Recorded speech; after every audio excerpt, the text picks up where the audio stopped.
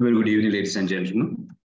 We welcome you all to the third day of Electrical and ELV CPD program conducted by Magnus Academy. Today we have a very senior and experienced engineer who has been in the industry for the last 20 years or so. Before we are moving into the main session, we would like to highlight certain ground rules which we conduct the CPD program in general. We start the course session sharp at 7:30. It will go maximum up to 9:15, and we have a Q&A session afterwards as well. And our chat box is not allowed to you to chat when we have the course session in process. At the same time, we are not allowing anybody to raise any questions at the time when we have the course session. When we have the Q&A session, we give opportunities for you to put your hand raise symbol in your Zoom platform, or else you can shoot any questions to WhatsApp numbers by the organizers or the moderator, myself as well. But please make sure that the Q&A session may not be enough to have such a huge content we have. Therefore, you can keep your questions, shoot to your certain WhatsApp numbers, and we can compile them and we can send to our presenter and he will reply, and we can send those answers to the WhatsApp groups which we have created. And there was a question at the very beginning, and there were some queries as well about the certificate. So this is a free course. At the same time, we will be issuing a certificate for those who complete the 100% participation. And if you have any doubt or if you have any difficulties of your maybe power failures or the signal failures, you have to log into the YouTube streaming, because we have a limited numbers in the Zoom platform up to 1,000 only.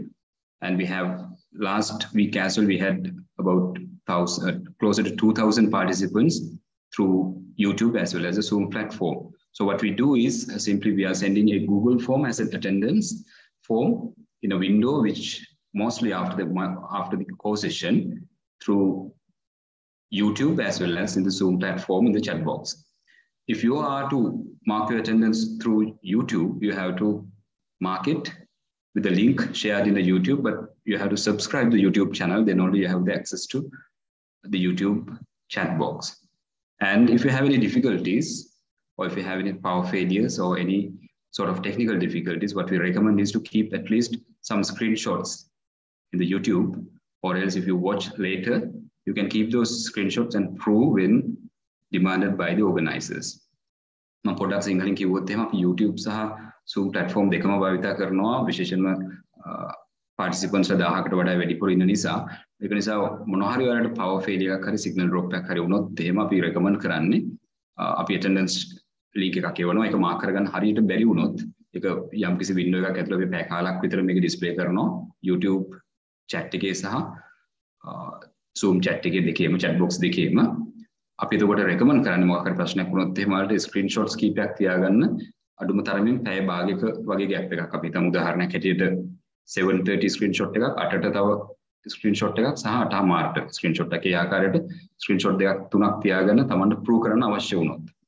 විශේෂයෙන්ම සංවිධායක මණ්ඩලයේ යම්කිසි අවස්ථාවක ඔබේ පැමිණීම ගැන සැකයක් සහ මොන හරි ප්‍රශ්නයක් ආවොත් සහතිකය නිකුත් කිරීමේදී ඒක නිරාකරණය කරගන්න පුළුවන්.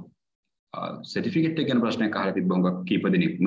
Certificate එක ඇත්තටම අපි print කරනවා automatically. ඒක ඊට පස්සේ print කරලා ඔයාලට ලැබෙන්න සලසනවා. ලෝකෙ කොහේ හිටියත් අපි ඒක send කරනවා. ඒක soft copy එකක් හැටියට තමයි generally ලැබෙන්නේ. අවශ්‍ය නම් hard copy එකක් පාවිච්චි ගන්න පුළුවන් කොළඹ අපේ office එකට ඇවිල්ලා. ඊට අමතරව chat box එකේ අපි chat කරන්න අවස්ථාවක් දෙන්නේ නැහැ.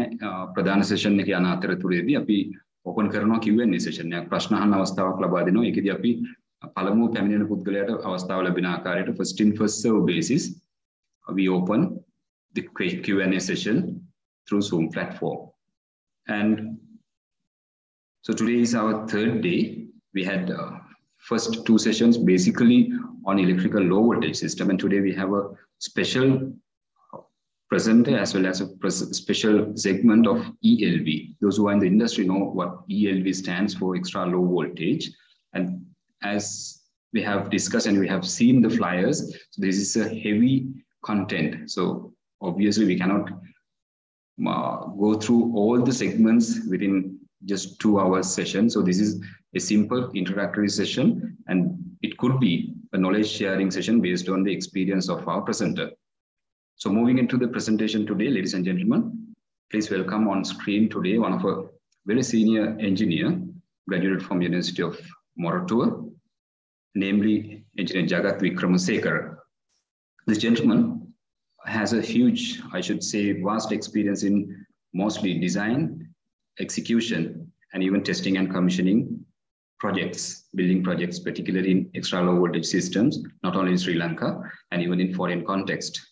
And to be frank with you, if I personally have any question or any clarification to be sorted out in terms of electric ELV systems, so this gentleman is one of my first choice person to be in touch and make questions. So ladies and gentlemen, you all are privileged to have such a knowledge tank today as a presenter, and I would like to welcome him without wasting much of a time, as we have a lot of content to be covered today. Ladies and gentlemen, please welcome on screen Engineer Jagat Vikramasekara. Jagat, it's over to you.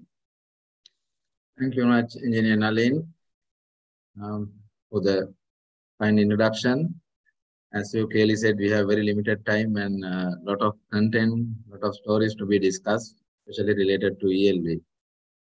ELV stands for, as Engineer Nalin stated, that extra low voltage system is comprised of so many components, and compared to many other electrical and electronic system, ELV system getting changed drastically, maybe annually, maybe every decade, something new is coming. So it is very essential you keep in touch with the system to be in a par with modern changes. So I will be sharing a few aspects of extra low voltage system today. But however, if you want to get certain things cleared or clarified, of course, during the Q&A session, you can post them here. Even though it has not been mentioned during my lecture, it doesn't matter. Of course, I believe that I will be able to help you with my knowledge. So with that, let me share my presentation. I hope you can see the screen now. Can you? Yes, Jagat, you please continue. Yeah. I have few titles, of course. Within this particular discussion topics, these are the topics that we have selected. Of course, under each topic, there are number of subtopics. So that's why I have not mentioned them. So I will start with CCTV system because it's very close to our day-to-day activities in modern culture.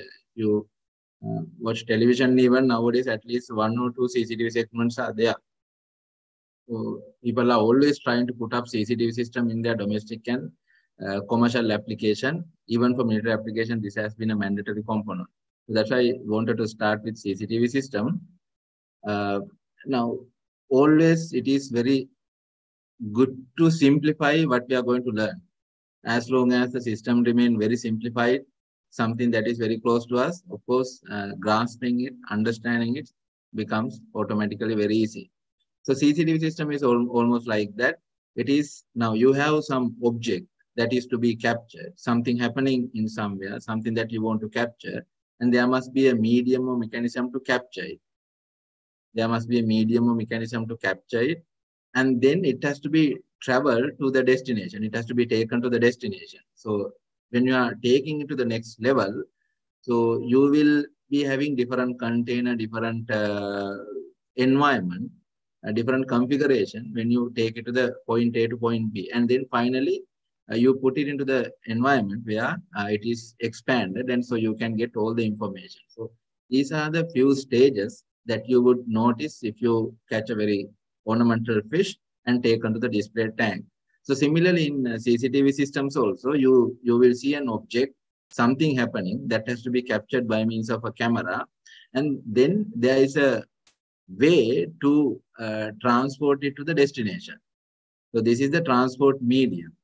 So based on the way that you transport it from A to B, we demarcate CCTV system, analog or digital, but we don't use the word digital. Instead, we use IP system. And finally, you will have a display through which you can see what is going on.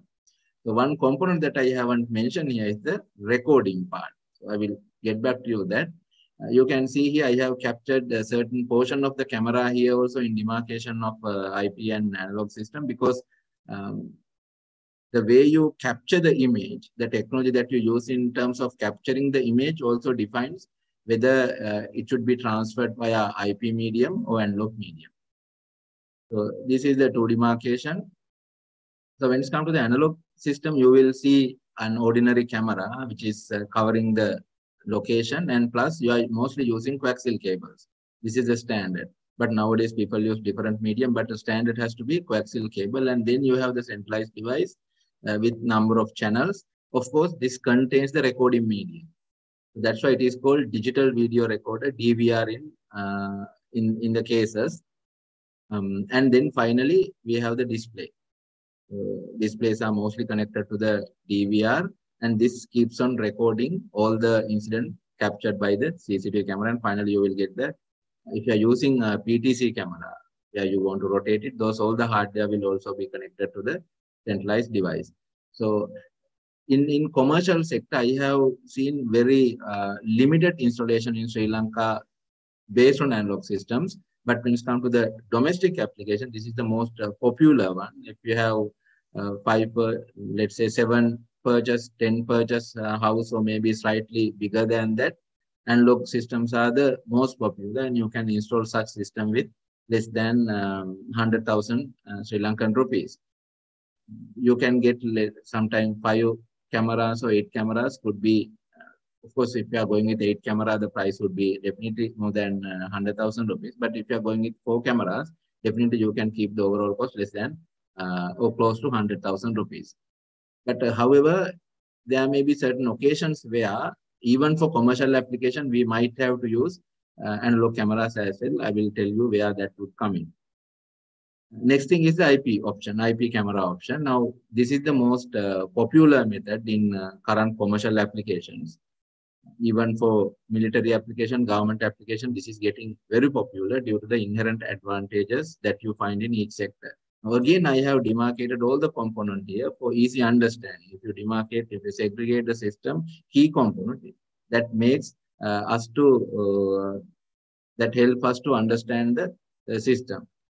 Now here again, you will get the IP cameras, and then you have the displays again, as I told you before. And of course, the storage devices are there, recording devices. And finally, if you get a system means you get a lot of component combined together, So there must be a master, there must be a manager. So video management is done by another system. Finally, we must have a centralized communicating system where you get all the information exchanging between these devices are travel through this communication medium. Of course, since it's an IP system, we are using local area network or Ethernet for this particular purpose. And remember, CCTV system is specifically for post-processing. So which means if something happened, if an incident happened, you go to the recordings, you go to the existing storage and retrieve it. We rarely expect someone appearing in front of the display when simultaneously when the incident is happening. So this is very rarely happening. However, there may be instances where we expect people to be at the display when the incidents are happening. For places like airport and high security military installation, you would get people appearing in front of the display when the incidents are happening. So we would be seeing the incident real time. But other than that, especially when it comes to the commercial application, maybe in the government applications, even for our domestic and personal application, of course, it's very rarely someone would be appearing at the display, someone would be staying at the display when things are happening. In that case, post-processing is the most important one. So that's why recording of CCTV system has become #1 requirement. Most of the time, if you check the cost component of entire CCTV entire CCTV system BOQ, you will see the storage comprised of the biggest single line cost component, because we have to put a lot of effort. So physical appearance of this item will be seen here. You will see the camera, and then through the category cable, category 5A, category 6. Now the latest thing is a category 6 cable. You will get the cable coming to the centralized medium, that is a switch. In this case, of course, nowadays cameras are powered by PoE, power over Ethernet, so that you have to use a PoE camera, PoE switch in the middle, and then you have your displays. Here, of course, you can see video management software. That's the most important part. Other than that, you will see video analytics that is getting very popular in modern context, because human attention getting very expensive, so that we are delegating certain analysis to video analytics itself. And of course, then the displays are coming in. Here where the human are mostly interacting with. Of course, in between you have to get a workstation, because video signal cannot be converted directly without any intermediate devices, because what you are getting out of this one is an Ethernet signal. So by means of an intermediate decoder or workstation, I use the word decoder because decoder would also working as a video decoding device, or workstation has to be there. Nowadays, decoders are getting kind of popular because workstation prices are very expensive in Sri Lanka. Then you get storage. Of course, our prime objective is to use less amount of storage for recording of 1 month or 3 months. So we are using various strategies. I will be explaining them later to get the minimized storage space for recording our video. And then the camera. This is the most important part because first we have to capture everything perfectly in order to record it, and in order for us to do any post-processing as well. Camera comprised of key component. First thing is the lens, and the lens has 2 points basically. One is the focal length, and the other one is the aperture. So remember, the main job of the camera is to handle the light, is to control the light, because we do not have control over light in most of the cases, because our cameras are pointing to the nature. So in that case, if you do not control light properly, of course, the final image that is appearing at the end will be burned, or of course, it will not be having the sufficient quality. Most of the time you have seen nowadays without thinking, because people are not thinking this, right? So that most of the CCTV recording that we have are not used of in terms of any legal activities. We are simply seeing few ghosts moving here and there because we haven't thought of the lighting side. So lens, focal length, aperture, shutter speed, ISO value and resolution are the key thing. But I have seen in Sri Lanka, usually these yellow color parameters are not highly concentrated during during their installation. You would have seen this. However, people mostly think of resolution when the cameras are purchased, but resolution plays a very not that prominent prominency in the design. Resolution is not everything, but I have seen in most of the cases people go for high resolution, but when it's come to the actual installation, that is not the factor. So next thing is that people mostly forget is the focal length. Based on the focal length, you decide the coverage. Now, if you go for a higher focal length, usually CCTV camera focal length start from 2 mm or 2.8 mm focal length, and it goes up to sometimes 12 mm, slightly beyond that. But if you go for a zoom lens, sometimes it would go 20 milli or maybe more than that. But in our ordinary application, in our commercial and ordinary application, we will rarely need such a large focal length. Our industry within Sri Lanka and most of the commercial, even beyond Sri Lanka, our focal length would be ranging from 2 mm or 2.8 mm to 10 to 12 millimeters. Now, why do we have this kind of focal length range? Of course, larger focal length are for longer distance monitoring. Now here you can see 2.25 millimeter, you can focus something which is far away from your current location. But as you reduces the focal length, gradually you will see the prominence for the object also reducing, but background surrounding information getting increased. Surrounding and background information getting increase. You can see here in every case. Here also it is same. When you go for a larger focal length, you can focus the object thoroughly. But as you reduces the focal length, you can cover wide area. So this is something very important when you are deciding the focal length.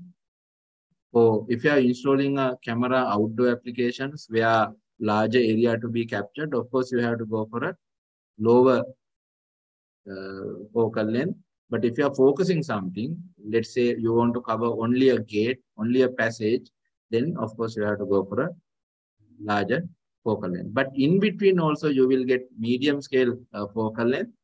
That means normal lens, we are called normal lenses. These are called wide angle. Of course, you can see the green color is wide angle. These are tele lenses. Tele means longer. So medium or otherwise normal lenses are for basically how you see through your eye. Normal lens means how you see something through your eye. So this is basically good for indoor application, because indoor application you are mostly covered with your walls. So you can't say that I have to cover wide range or I have to cover some specific area. It doesn't work like that. So medium will be the ideal for indoor applications in terms of focal length. At the same time, you would have seen bullet camera and dome camera and PTZ camera. Now, these are, I mean, if you are considering the shape, bullet camera or box camera for use some sort of deterrent effect. Deterrent effect in the sense, it frightens you. Now, when you see that camera, you know that you are under somebody's surveillance. You are being observed by a third party. So these cameras are specifically used for military application or some crucial area like car park or maybe government building where people should feel that they are under surveillance. So prison, military applications, definitely police should have bullet type camera or box type camera. Dome type cameras are for with some aesthetic appearance. So basically, you don't know where the camera is focused or oriented. However, it gives some sort of pleasing appearance when you are using dome camera. So reception hall, maybe some, let's say, reception area itself, some pleasing office application. Definitely, we have to use dome camera, because those places people should not feel that they are under somebody's surveillance. PTC camera are for further monitoring. Remember, PTC camera are not for install in numbers. I have seen sometimes certain installation, they have chosen 20 or 25 number of PTC camera. When I asked what was the reason, they thought that PTC camera has the more flexibility. So you can rotate in here and there. So that particular nature would be disadvantageous for PTC camera itself. So this is for further analysis only, further references only, but not for installing numbers. And next thing, most popular parameter. Of course, there are a lot of parameters. If you take a data sheet of a CCTV camera, there are a number of parameters to be discussed. But of course, since the limitation of time, I'm not going to discuss those all. However, if you have issue, please let me know. I will be helping. WDR means wide dynamic range. Of course, one CCTV camera cannot capture light variation that is appearing in the photograph. You know, sometimes in certain part of the background, you will see bright light. Certain area will have a very low light. But the camera should be capable of capturing those all with the same appearance. Otherwise, you know, if you adjust camera for bright light, of course, area with the lower light will not be appearing properly. And if you increase the camera sensitivity so that it can capture the area where the low light level is there, of course, areas with the high light, where the bright light is there, will be burned. So how camera balance these two areas would be addressed under WDR. So when you're buying the camera, if you can buy the camera with higher WDR range, of course, those are the camera would be very much suitable for application. Next thing, please remember, lighting plays a bigger role. Now, this is the factor that we forget in most of the application when the CCTVs are installed, the light quality. If you do not have any control over light, of course, you have to choose the camera with the required property. But if you have the control over light, please change it. Then only, because rather than complaining that the camera is not producing proper images, you have to address the concern. Mostly it is lighting. So you have to improve the lighting condition after discussing with the people. So, and next thing is the, you would have seen this day and night camera, with color feature, IR camera, thermal camera, and of course you have to provide lighting as I told you before. So these are the option coming with the camera. Day and night camera, we are using near IR, which means the surrounding will have some sort of thermal properties until it gets fully cold during the night time. So during that period, still the camera can generate images. Those are called, such cameras are called day and night camera. Of course, some cameras are having the capability to produce the color also. IR camera, in which you get IR gun, IR LEDs mounted in the camera, and they are generating IR, infrared. Reflection will be captured by the camera. Thermal camera, we are using thermal images, body heat for image processing. And next thing is the iris. Usually we don't put too much attention on this case. Here, basically we are controlling the light amount coming in. Especially if you are installing a camera in outdoor application, you have to fully think of aperture condition or the iris and the aperture, because that defines the amount of light coming in. There are two options in iris controlling. One is auto iris, which means DC iris. Other one is P iris. P iris means precise. P stand for precise iris. Nowadays, we recommend you to go with the iris controlling. If you are going with automatic iris controlling, please go with P iris. That is mentioned here. So you can go through this material later and check. Next thing is the image sensor. Now, this is where the image is finally captured. So based on the number of pixels, you will decide how sharp your image. Even you can zoom it in or zoom out, since you have higher resolution. Nowadays, CCD sensors are not that much available. Instead, we see the CMOS sensors as the image sensor. So image sensor basically defines the resolution, which means number of pixels available, and the color depth. Color depth means how many colors you can capture. Because in red color, how many shades you can get. In blue color, how many shades of blue can be captured. Yellow color, how many shades possible. So this factor define in terms of color, how quality your image is. Now, for an example, YouTube images that probably few of you are watching right now has 8-bit color depth. So then total color that YouTube image can produce equal to 2 to the power 8 multiplied by 2 to the power 8 multiplied by 2 to the power 8. Those are the 4 colors, 3 colors available. So that number of colors can be produced in YouTube videos. Next thing is the aspect ratio. Aspect ratio means the number of pixel available horizontal line, number of pixel available in the vertical line. So usually the aspect ratio nowadays is 16 to 9 or 9 to 16. So in terms of resolution, nowadays most popular is megapixel range. 2 megapixel, 4 megapixel would be the most popular. However, cameras are being manufactured by certain manufacturer with 4K resolution. 4K in the sense you will have almost 4,000 pixel horizontally. So its exact numbers is 3,840. Or sometimes we will get 8K also in certain application, but I haven't seen 8K camera in Sri Lanka yet. I don't know whether it's available or not. Then you get close to 8,000 pixel horizontally. But of course, they are generating massive images, so it will not be sustainable in certain cases. So aspect ratio, as I told you, even when you are paying attention, when you watch movies, you would have seen nowadays movies are there are a lot of events happening in one territory, especially if something is happening in the desert. So you have a lot of information horizontally. Even people are more focused on horizontal information. So that's why compared to 4:3 resolution that we used to work in old television and movies, nowadays we are seeing 16:9. So when you are fixing a camera, you have to ensure that if you go with 16:9 resolution, of course, you will get a lot of unnecessary information here.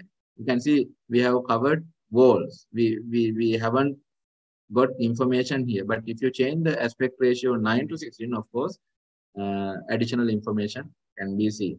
So the color depth, as I told you, 8-bit, you will see some gradients. But if you go for a higher bit color depth, you will see smooth color transition in between. So it is further explained here. And with this all, it is very difficult for you to choose the camera. So that's why all the manufacturers have produced their own software in terms of selecting the camera, in which you can see at what level, you can place your face in certain places and you can detect whether you are being seen properly or not.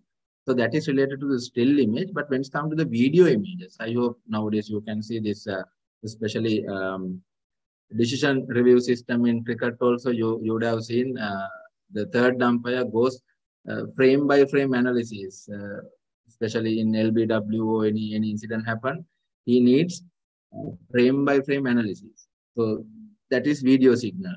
So higher the frames, higher the accuracy you can detect, because when that incident happens, if the frame is not available, of course, you can't get the clear understanding of the incident. So that's why a number of frames per second is more important in terms of video signaling. So that's why you would see a higher number of frames with the various action here can be seen into different video streams. So how many frames generated per second? Now the video signal transmission. Now you would have seen most of the time in local furnitures being delivered not as the furniture now. Of course, in maybe Damro and many places, they make it first and then they segregate it into few components and pack it and put into the vehicle and taken into the destination, reassemble it. So similarly, video signal, we can do this method, because if you send it like that, of course, it consumes more space. So instead, you dismantle them and put it into a smaller box. But most important thing here is that instruction sheet. You have to have an instruction sheet at the end, otherwise people will not be able to reassemble it. So similarly, a video signal can also be compressed in similar manner. However, there are two aspects. One thing is intra-compression, which means you have to first compress the image internally within the image, as well as you compare two video images together, and then unnecessary data will be removed. So that is called intra-compression and intercompression. Intra-compression and intercompression. Popular intra-compressions are joint picture expert group, which means JPEG images. I hope you would have worked on numerous types. And then intra-compression includes motion picture expert group, and this is MPEG H.264 and MPEG 4. Now I have seen mostly, especially this is a free video compression technology. MPEG 4 is a video compression technology, but it is freely available. I have seen mostly dialogue videos are being broadcast via MPEG 4 Part 10, but most advanced method is H.264 and H.265. Those are licensed compression technologies for which you have to pay. Now, as you can see here, now here this intra-compression, if you consider this intra-compression here, less things to be compressed because image is not cluttered. But here there are a lot of changes, lot of shapes and shades are there. Those all should be stored. So obviously you can see this image will be very heavy compared to the image with less information. Similarly, video signals also, if you see certain things are steady, those videos should not be transferred because there is no any change there. Only the moving object will be transferred. So that's why video signal mostly you get initial stationary information. Of course, this background will remain stationary, but moving object, that this person is the one only thing which is moving, but rest of the images, only movement will be transferred. However, we can't rely on one image. Now, in this case, we call this the complete image is image. The rest of the changes are called predictive images. Those are called P frames. These are called I frames. But we can't rely on only one I frame. Because if that is distorted in the middle of the transmission, of course, entire video stream will get disrupted. That's why we have to send some eye images in between. The distance between two eye images is called GOV, group of videos. So as I told you, most advanced method is H.264. Next time when you are choosing your camera, you have to go with advanced compression technologies. So various CCTV camera types are there. So based on your application, you have to choose the most suitable one. Then the storage. Now we have covered the camera, and then we have to think of the storage. Now in the storage, again, it is very easy to do the calculation. You take the frame size of one image and multiply it by number of images generated by a second, and then multiplied by number of seconds in a month. So accordingly, you can calculate the total storage taken. But the problem is, if you are going with, let's say, intra-compression and intercompression, of course, it is not that easy to calculate manually. So that's why we have to, because in that case, all the stationary object will not be transferred. Only the moving object will be transferred. So in that case, it is very difficult to do the calculation manually if you go with compression. So in that case, we have to get some help from the software. So you can see here, if you go with motion JPEG, this is the storage number of gigabytes generated per day. Now, motion JPEG has less compression strategies compared to H.264 and H.265.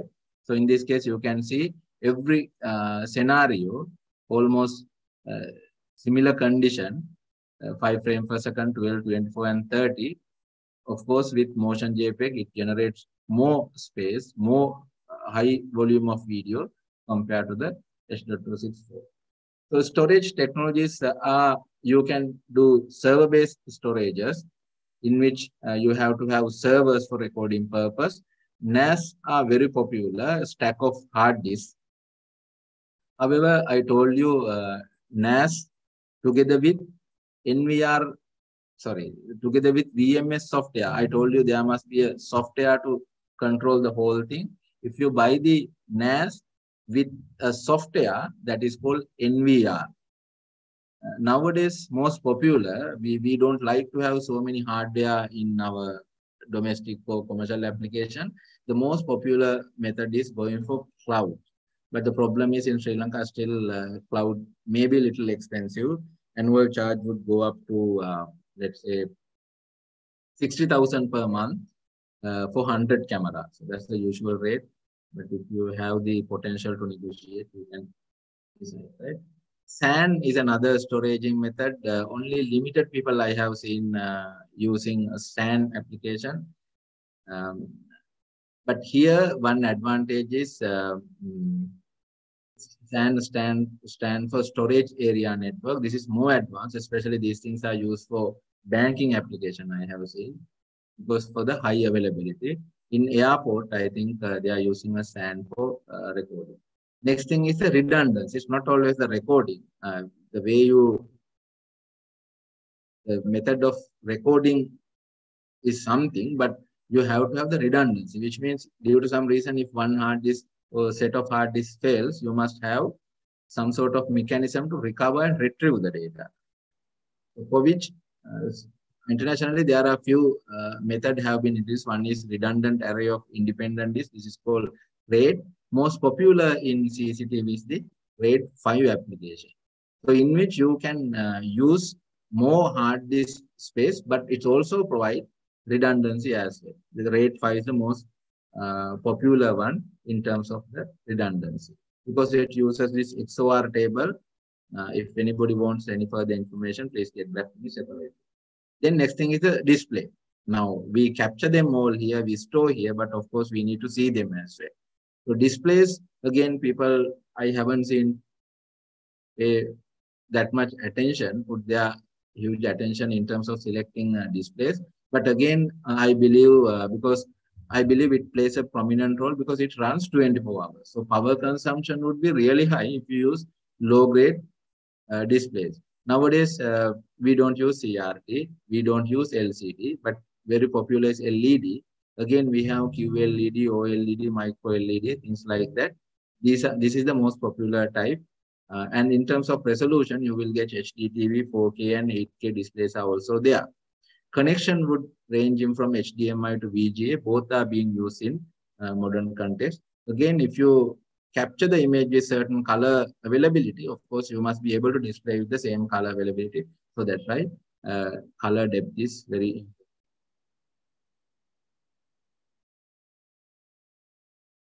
And recording stop. One second. Okay, it's okay. No Right. And Mr. Jagat, just to make a small reminder about that, once you're moving from segment to segment, please make 2 minutes of Sinhala briefing as well. Right.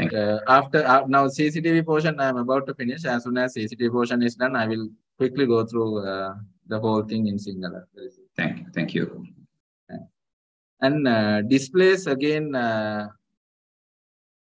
I mean, this is like purchasing a television. It is not engineering. Even for your domestic application, when you are buying a television, these things should be thought of. Bracket again, nowadays, I used to buy bracket in 2000, 5000, but nowadays bracket prices have gone up to 10,000, 12,000. So that is also very important because finally, let's see if the person who is looking at the display has to place their head in very painful gesture, those people will not be happy to use the CCTV system for long term. Since bracket plays another important role when you are doing your CCTV installation. LCD, as you all know, there is a very bright light at the rear side of the screen. Any LCD screen, you will see a very bright. I'm not going to talk about CRT. Very bright light, and these pixels works as a switches. These are digital switches. So based on the opening and closing, you will see the color in LCD. So this is very popular in modern case. But QLED, only advantage with QLED is this. I think when you are buying a television also, you will see nowadays QLED televisions are also there. This, if you do not have sufficient color quality in the bright backlight, the sufficient brightness and the color quality, of course, the images will not have that quality of at the end. So as a result, they are using these quantum technologies to improve the lighting quality, the quality of the light, color quality of the light. So that's the advantage with QLED, but of course, these are very expensive choices in the market. Most expensive is the OLED. OLED doesn't have any backlight. It is a simply array of LEDs. So they are getting illuminated as it is needed. So again, you can go with 4K and 8K application with this whole the application. OLED is the most expensive one, but one good thing is compared to QLED and LCDs or LEDs, the real black color can be seen in OLED because in either cases you have some backlight. So sometimes this white color could be leaking through the small spaces. So you will not see proper black light. But in OLED, of course, if you have a chance, please visit few showrooms in Sri Lanka. You will see the real black color in OLED display. Again, color depth, I hope I don't want to explain you. You already know what the meaning of color depth is. So that should also be thought of when you are selecting this. Contrast, again, very important thing, as I told you. This is related to the black color, the brightest color to the smallest bright color available, the ratio. Basically, black color versus white color. Remember, always, even though you see it as a black color, it's not real black. There may be some light appearing.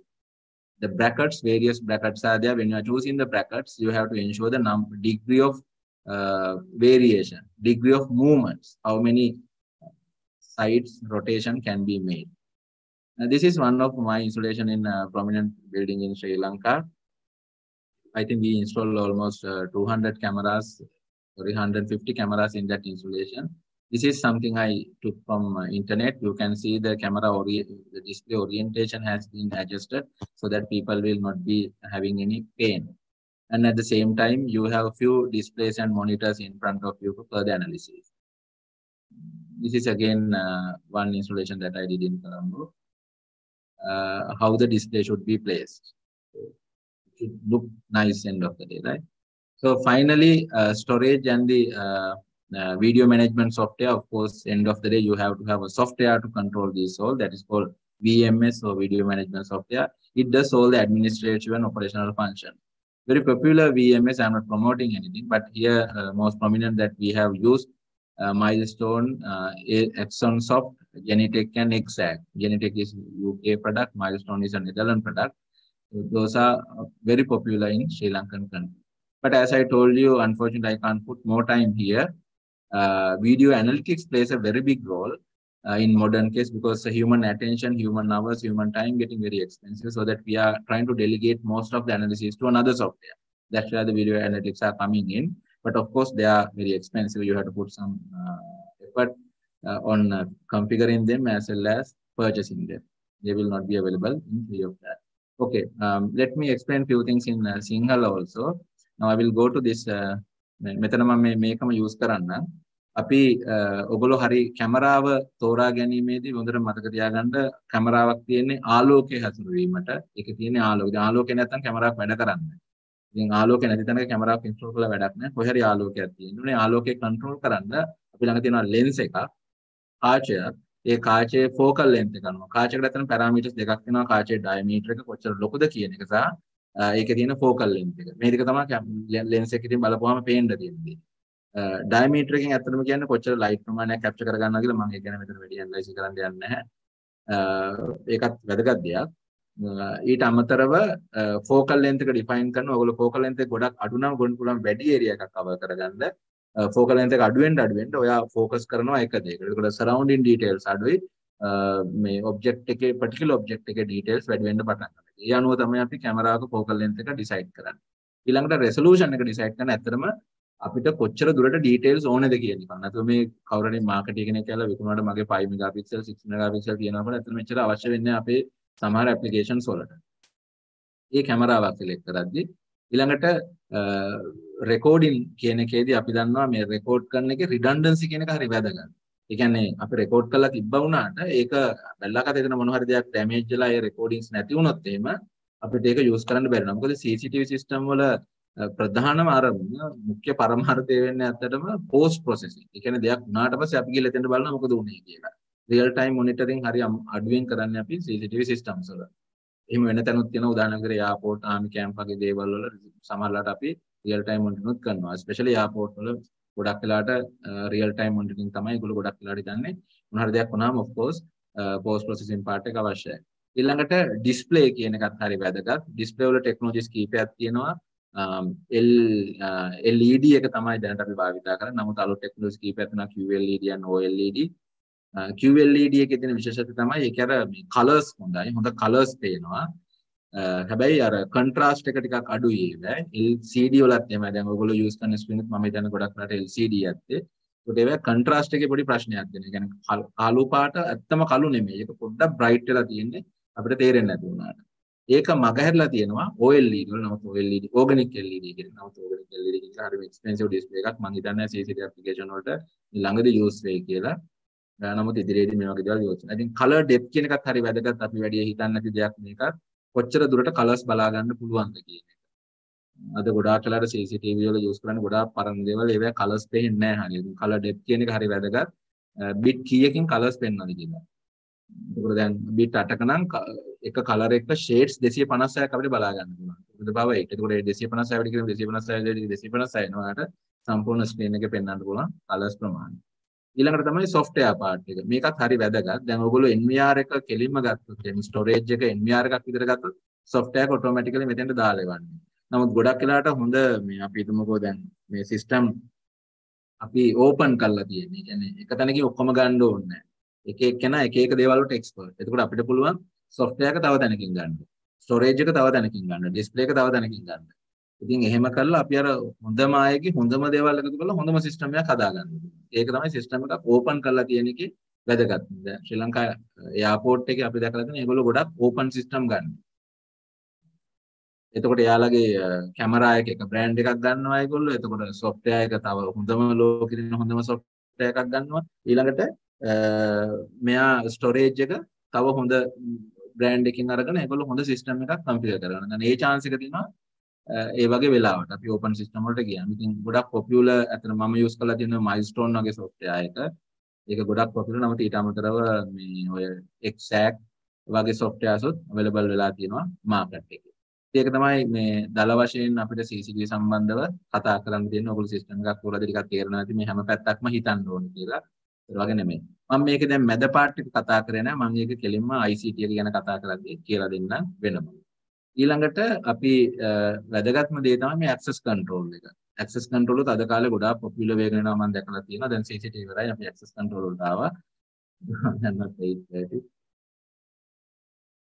Yeah. Right. Now I'm going to talk about access control system. Remember, even yesterday or day before yesterday, I got a call regarding access control system in a prominent factory in Colombo. The biggest problem with access control system in Sri Lanka is you are using very old technology. Plus, you don't think of the user convenience. Now, you would have seen White House would be the one of the most protected place in the planet right now. But do you see so many security devices moving here and there? No, but they know where you are. If you get into the place like that, even your footsteps being captured by the system. With minimum user inconvenience, the whole place is protected. So that is how a security system should be designed. Otherwise, you can ask the person to bring your birth certificate, your grammar certificate, that certificate, police certificate, and then the security clearance can be provided. Nothing will happen, but nobody will visit your place in that case. So the user convenience is the number one priority in deciding access control system. Always remember that. So, you put all the protection, but then nobody will come to your place. So this is how an ordinary key system works. You have your key and the internal barrel is there. If you put the wrong key, the barrel will not rotate. Why? They are at different height. But if you put the correct key with the correct contour, you can see all the barrels are aligned. So when you rotate it, you can open the lock. So the shape is the most important part. Now you can see here more. When you get very complex contour, of course, that key would be the most secure one compared to the less complexity. Now, this key cannot be duplicated. Very difficult to duplicate compared to this key. So, that is when it comes to the ordinary manual arrangement. But how this happens in electronic access control system? So, few things are there. First thing is the reader. Reader is the first contact point. This is where you give your credential. Credential means something, it could be your fingerprint, or maybe the card that you carry, or maybe if you are going with retina scanning, your eye, your voice could be a credential. Something that you know, something that you have would be, or you are, would be a credential. So this is captured by the reader, and that has to be transferred to the controller. Then the controller will take the decision whether you are allowed or not.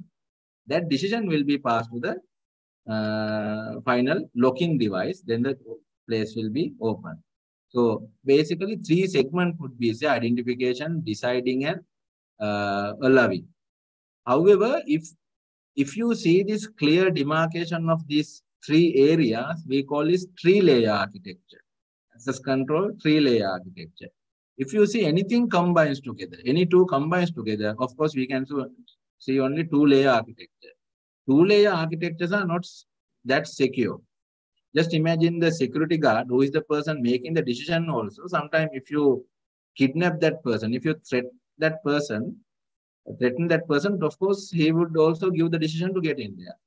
So that's why you get a less powerful person at the initial reception, and he goes to the internal office and asks whether this person should be allowed on. And then the final officer, indoor officer who is sitting indoor, will give the decision. Yes, that person is allowed. Then only he come out and allow you to get into the place. So this 3-layer architecture and 2-layer architecture, again in Sri Lankan context also, I have seen people don't pay too much attention on this case because they have to go with the prices. But 3-layer architecture is the most prominent and accepted standard in the world right now. Certain product, I will be using some brand name, but please remember I'm not promoting anything, but just for your understanding, I am telling this. Product like Bosch will never produce any product under 2-layer architecture. They are, if you ask even 2-layer architecture product, they don't have. They only have the 3-layer architecture. And again, in this particular place, readers are manufactured by certain organization, controllers are by certain organization, locking devices are from another organization. It's very rare that you get all these 3 sides from the one organization. Now, for an example, Bosch doesn't have locking devices. You have to buy it from a third party. They are fully expert in controlling devices. Even reader has to be taken from another party. HID company, again, I'm not promoting any brand, US brand.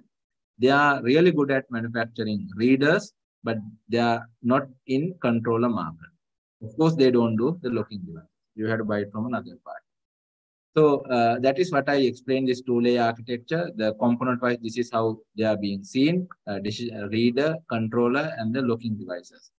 Now here, this is the normal arrangement. And remember, if you see any barrier gates, these kind of access control arrangement, all works on the same principle. You don't have to go for another classes or learning about these kind of access control system. It also works on the very same principle. Now, these are the components, you can read them later. And readers, of course, use for covering your, or getting your credentials. One prominent credential that we have right now is due to COVID issues and all, people don't like to touch anything. So RFID plays a very big role. Now here, you don't, everything happens in a radio frequency medium. RFID stands for radio frequency identification. It has very short range as well as very long range for vehicle detection. Once you paste this sticker on the windscreen, of course, even from a distance also, these things will be captured. So door can be opened automatically, especially VIP entrance, we do this. And next thing is the identification number. Every card, every person will have a number assigned, right? So in this case, even in our case also, ID card number is the most important thing. So that number, even in card also, you have this ID number stored in there. So that will work as a key for your identification. It will have two portion. One is called facility code and ID number, but those things we'll discuss later if you want to analyze it further. And it is called CSN number, card serial number. So this is like your ID number. So under that number, all your informations are there. That is the number basically we transfer in between, right? Between reader and the card. So these are the locking mechanism. Each has its own advantages and disadvantages. These are some other devices. Flap barriers. Likewise, we have devices. And at the same time, you have to detect whether door is closed or not, for which we are using some limit switches to detect the position of the door. And of course, once you get into the place, of course, you should get out of the place, for which we are using exit buttons. Sometimes you would have seen some ultrasonic related PRI sensor based systems also, in which when you are coming closer to the door, it opens automatically. And of course, the controller. This is where the decision is made, to which you would connect your reader. And based on the credential information received by the control, it makes the decision whether it should be open or not. So this is the brain of the whole thing. This would be connected to the central system via local area network. And the normal appearance would be something like this. Next thing is now you have stored something here.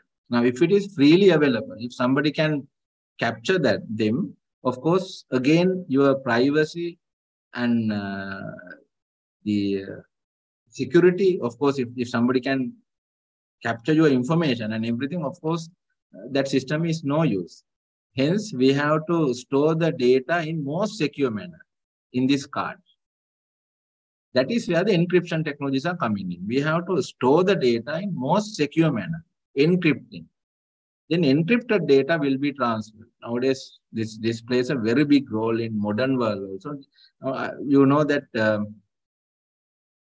when we do banking, now we rarely visit physical banks. We do everything through online medium. We are using the software or the web page or the portal given by the bank, and we have somewhat security there. So how this is done? These things have been made easy by a lot of encryption technologies. There are a lot of stories, of course, we don't have time. Of course, when you are using WhatsApp also, you will see that end-to-end encryption is enabled, which means no third party can retrieve your information. Almost all the encryption involves two things. One is the algorithm, other one is the key. Algorithm and key. I will quickly tell you what this algorithm and key means. Now here, of course, this word doesn't have any meaning. This word doesn't have any meaning. But if you go 2 letters forward, 2 letters forward, J before that, and the letter before next letter would be H. So if you do the processing for the rest of the letters also, you will end up with the word hello. 2 letters forward. Yeah. 2 letters forward. So then you will get H. Here you will get E. In double N means actually L. O means Q, right? So then you can come up with this particular word, the real word that this person wants to translate. So here this particular order, okay, go forward 2 letters, go backward 2 letters.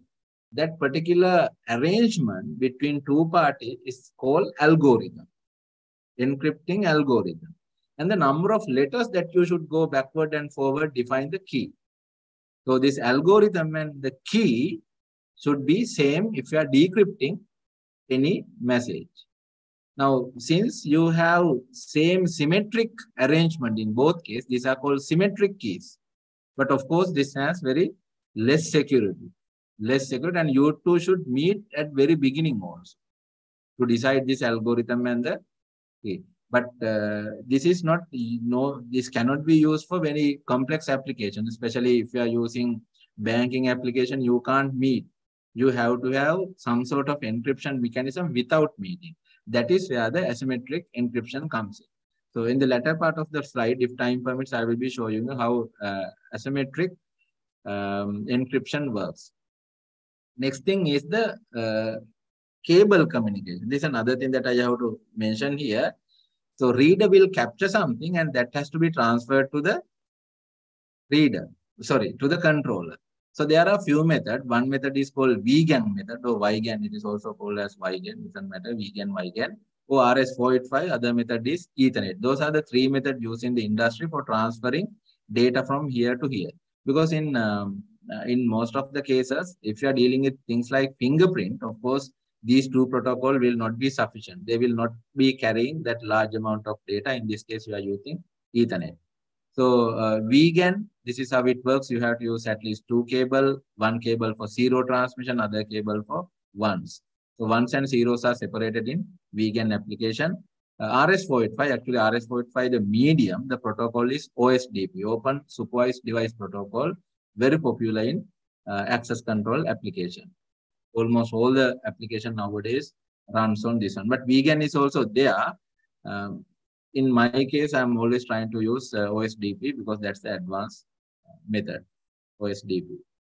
So one advantage is VGAN, of course, it's a peer-to-peer communication. But OSDP, you can have something like this. Network can be adjusted. Ethernet, of course, you know, you can connect reader directly to the Ethernet local area network. As well as now wireless technologies are widely being used. Wi-Fi can be used, Bluetooth, Zigbee and Z-Wave. Zigbee and Z-Waves are basically coming under IOT application. If you want to have your door lock at the household application connected to your mobile phone, we use ZigBee and Z-Wave. If we are using IoT door locks, in modern case, we are using ZigBee and Z-Wave. And next thing is the credentials. Now, in order to open a door, you have to have a key in normal cases. But in access control with RFID or some other technologies, you have to use some sort of a credential. Earlier days, we used magnetic card, then we got proximity card, smart card, Bluetooth. Modern way is use of mobile phone, getting very popular. I have seen so many people store their data within the mobile phone, and it is used as a credential for getting into a building. There are a lot of practical applications and a lot of stories which I can share, but let's see in the future, if we are to meet again, I'll be sharing those stories. Proximity card works on 125 frequency. My personal limitation is not to use this. This is very old technology and there is no any security in 125 frequency. That would lead to so many problems. I have seen even some very prominent organizations have used this 125 frequency and no security at all. Instead, we have to go with 13.56 megahertz. This is the most advanced smart card application that we have right now, 13.56 megahertz, which means the frequency or the communication between these two taken place in this frequency. Now again, we have to encrypt the data. Now I told you I will be coming again. Again, this is a very interesting part. There is a very advanced subject called cryptography. How to ciphering means, encrypting a message so that nobody can break it. There are a lot of films even the Second World War, there was a wonderful story in deciphering or decrypting German espionage, right? How they, the frequencies and everything they use for transferring data between their information between their forces. This was broken by, UK engineers. I hope you have watched that particular movie. So there are few methods of decrypting or encrypting information. One is data encryption method, DES, advanced encryption. I think in USA, whenever you are sending any information between government institutions, you have to use this encryption method so that people can't decrypt it. And RSA, public encryption. Those are the methods. Earlier days, we use Caesar cipher. Actually, when Caesar wants to distribute information among his army, so that only the soldiers of his army can read the message, hidden message, he used Caesar cipher. It's very easy. Algorithm was similar to that. You were simply shifting backward and forward. So again, you can see algorithm and key there. So they were given key and the algorithm separately, and the people could decrypt the message. I have seen this crypto one, mostly in Chinese product. I have seen this encryption method. And RSA, this is another method, but this is slightly slow. But still, I can see certain banks and all using this RSA method. DES widely used in modern access control application. I'm seeing message here. Yeah, movie name, imitation game. Yeah, good. How can and advanced encryption standard is also there. I think I'm using another bank name here. Sampath Bank uses this method for their information encryption. This is very fast. It doesn't need very lengthy keys. And Diffie and Holman, these people were pioneer in encrypting data. Now I will quickly tell you, because this is an interesting thing. Now, if you see these final colors, these two, I'm sorry if I take too much time. Final colors, of course, by looking at the final color, you can't say the constituting colors. Now here, how this color was made, of course, you can't say. But let's say you first agree two color, A and B agrees two color, and you random initial disagreement is there. So we'll start with yellow color. and you randomly decide, okay, this is my color. I just decide, okay, let's take red today. And this guy decide it's a random color. Nobody knows what this, only you. And then you combine these two colors and the mixture is sent to the other side. Mixture is sent to the other side. Here also you do the same.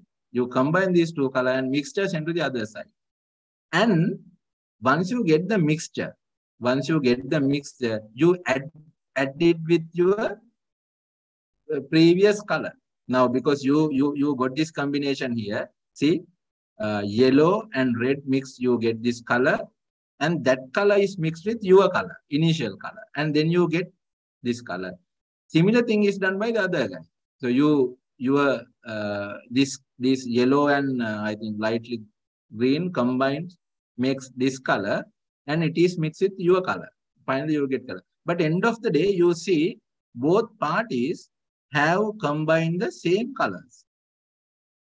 See, both parties have combined the same color at the end of the day. See here, when you get this, both parties, this color and this color and this color, these three colors, but different instant. Here, these two color and this color. So somehow at the different stage, the color, the order was different, but end of the day, you got the same color. So mathematically, this can be done by the calculation called mod calculation. Mod calculation, you know the remaining number. 5 divided by 2, mod 5 divided by 2 means 3. At the same time, you can get 13 divided by 10. Mod calculation of 13 divided by 10 is also the 3. So, but even though you have same mod, you don't know what was the initial number used for initial calculation. So mod calculation is used for in greater extent for encrypting the messages. So this is again, to detect you are not a robot. That is also another method detecting whether you are a human or not. I will tell it a bit later. Then, now we discussed a lot of things, encrypting and detection, those things. So one person can't do those all, if he wants to install a CCTV access control system. There are some organizations in the world, they are good at combining all the encryption method into one piece of paper, one piece of plastic card, and one piece of IC, and they sell it. One company is called NXP in Netherlands. They combine all the encryption method together, and then they produce the card. So if you want higher level of encryption, you simply go to these people and buy their cards. So few encryption method currently available is MyFair, Decifier, EV1, EV2, EV3. This is the most advanced one right now. I think EV4 has also been reviewed. This is from one organization. HID also has, company called HID has their own product that is called iClass. iClass and MyFair are the leading product in terms of producing card with encryptive data. Felica is a Japanese product that is also available, especially in Asian region, Indonesia and Vietnam. In those countries, you will find these technologies. So Japan is the country who is manufacturing this. Mobile credential, of course, your mobile phone can be used as a credential, in which, of course, your phone should facilitate any near field communication. Sorry about this letter. Near field communication, NFC. It has to be NFC, not NCF. Near field communication. Again, this runs on 13.5 megahertz, but the distance would be very less. Then once you store everything into the phone, and as long as it has this NFC interface, you can use your mobile phone as the credential. Bluetooth can also be used for the same application. One advantage with Bluetooth is even for a somewhat longer distance, Bluetooth can be used. Sometimes it could be 10 meters. So when you are getting closer to the door, also, you can, the door will automatically be open. And here also you can see the normal arrangement. You will produce your credential to the reader, and reader will transfer that information to the controller, and controller sometimes has to pass that information to the central device, and then finally decision would be taken by the central device door will be open. It will give the command to the hardware. Right. Verification is two types. Now, when the decision is made, you have to do a verification. So verification twofold. One is called one-to-one verification. Other one is one-to-n verification. One-to-one verification means, now sometimes you would have seen a security person would ask you ID, and he will check your ID number. First, he will ask your name, and then he will ask something to prove it. Okay, give me your ID. Then he will ask your name, and you have to produce something to prove it. So, but security person doesn't have any record of yours. He will never keep any record. He doesn't have any record. You will say your name, and you are producing some sort of a credential to prove it. So that is called one-to-one verification, where you don't have any database at the other end. This improves your privacy.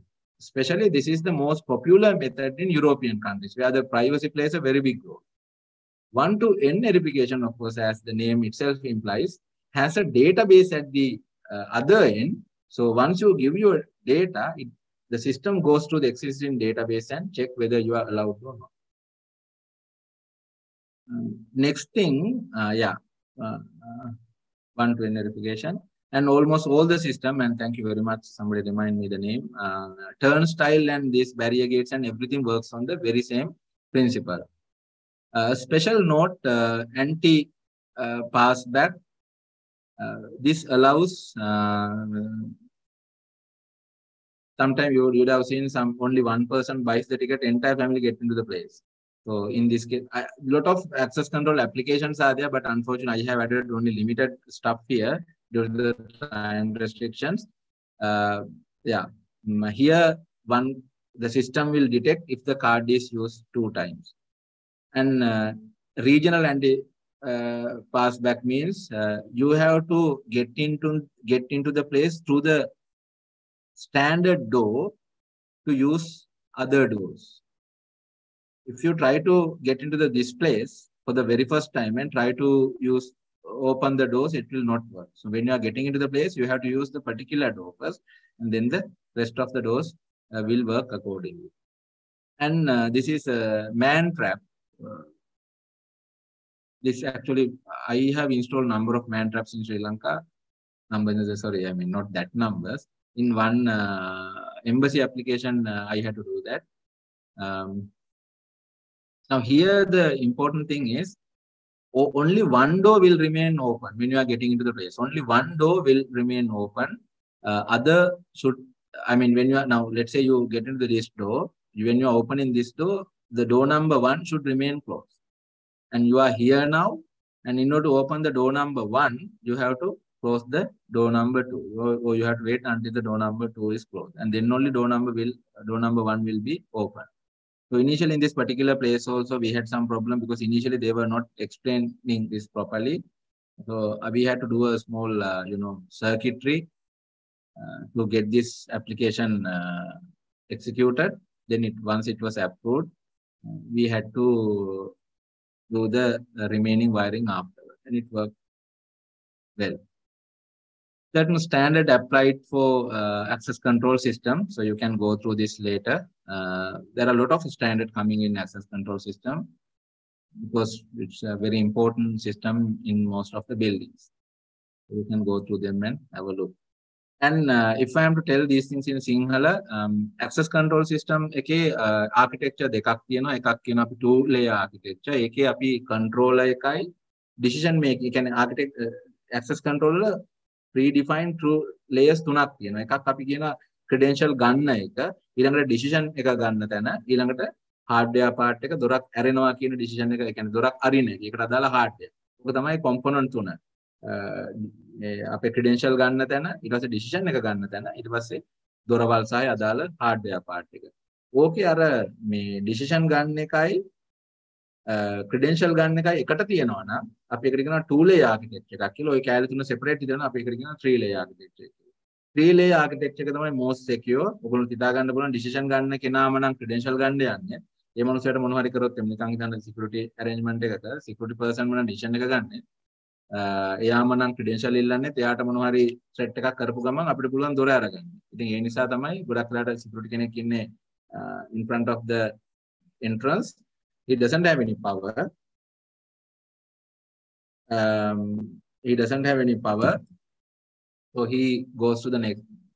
එයා ඊළඟ level එකට ගිහිල්ලා තමයි කියන්නේ මේ mechanic ඇවිල්ලා දොර අරින්නද කියලා. ඒක තමයි 3 layer architect එක කියන්නේ.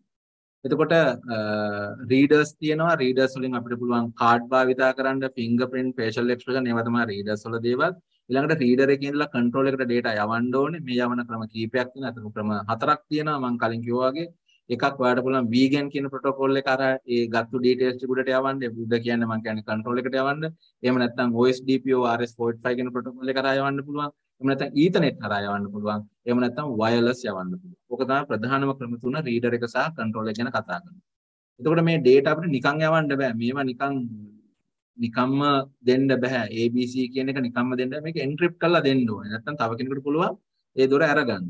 එතකොට encrypt කරලා දෙනකොට මේ encryption methods ගොඩාක් තියෙනවා මේ වෙලාවේ. මම කීපයක් ඔයගොල්ලෝ කතා කරා advanced encryption method AES, Diffie Hellman, එතකොට DIS digital encryption, cipher, CC cipher වගේ දේවල් මම කීපයක් කතා කරා. of course CC cipher දැන් පාවිච්චි කරන්නේ නැහැ. මේ වගේ encryption method තියෙනවා. මේක හරි ලස්සන subject එකක්. ඔයගොල්ලෝ වෙලාව තිබ්බොත් ඒක හදාරන්න කොහොමද මේ data encrypt කරන්නේ කියලා. ඊට පස්සේ ඒක encryption වලදී වැදගත් වෙන්නේ වෙලාවත් හරි වැදගත්. මොකද ඒක decrypt කරන්න ගොඩක් වෙලා ගියොත් එහෙම අපිට ඒක ප්‍රශ්නයක්. එතකොට ඒක decrypt කරලා control එකේදී decision එකක් ගන්නවා. decision එකක් ගන්නකොට යා ක්‍රම දෙකක් පාවිච්චි කරනවා. එකක් one to one verification and one to n verification. one to one verification එකේදී එයා කිසිම record එකක් ඇතුලේ තියෙන record එකක් බලන්නේ නැහැ. මේක ගොඩක් popular in European countries. ඒ වෙනුවට ඒගොල්ලෝ යනවා 1 to ඊට අමතරව අපි ළඟ තියෙන අනිත් ඔප්ෂන් එක තමයි 1 to n verification එක. මේකදී ආ database එකක් check කරලා තමයි decision එක ගන්නෙ. මෙයා allow කරනවා නැද්ද කියලා. ගොඩක් ලාට Asian region වල ගොඩක් popular මේ 1 to n කියන verification එක. 1 to 1 verification එක තමයි European countries වල popular. ඔයගොල්ලෝ product එකක් import කරනවා නම් European countries වලින් ඔයගොල්ලන්ට බෑ 1 to n verification එකක් තියෙන මගේ knowledge එක විදිහට import කරන්න. Asian region එකේ ගොඩක් රටවල් අපි Korean product තියෙනවා, Taiwan product තියෙනවා, Chinese product තියෙනවා. එවනම් ගොඩක් වෙලාට 1 to n verification එකක් තමයි වැඩ කරන්නේ. ඊට පස්සේ hardware component ටික තියෙනවා. hardware component even I didn't tell that in English. There is a fail safe and fail secure. Fail safe means during a power failure door should be open. Fail secure means during a power failure door remain closed itself. Fail safe කියන්නේ power failure එකදී දොර ඇරෙන්න ඕනේ. fail safe. එතකොට අපිට යන්න පුළුවන්. හරි. එතනින් එළියට යන්න පුළුවන්. ඒක fail safe. fail secure කියන්නේ power failure එකදී දොර remain closed. ඉතින් ඒක හදන්න පුළුවන් normally open normally point selection එක අනුව සාමාන්‍යයෙන් වෙන රටවල fail secure දොරක් තියාගන්න ඕගොල්ලන්ට fire department එකකින් approval ගන්න. We have to get the fire department approval if you are trying to install a fail secure door because it's too risky. During an emergency, if the door remain closed, there will be a lot of catastrophic result. So in order to avoid that, you have to ensure that no any life will be under threat during an emergency. Hari. Right. Then, yeah. Now I am getting into the ICT part, information and communication technology.